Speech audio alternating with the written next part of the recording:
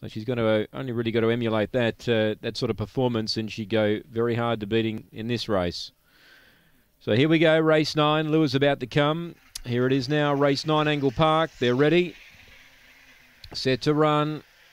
Away, Sammy Frost leapt pretty well. I think she's going to have enough speed to boot through. She's challenged by Loggy Bridge and now gets checked. So Loggy Bridge ran to the lead. 3 lengths on Menzel Boys.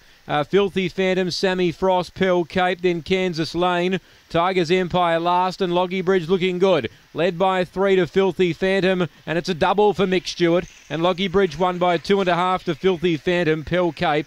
Sammy Frost, she just couldn't hunt through early enough. She's run 4th. Behind the Menzel Boys and Kansas Lane and Pearl Cape.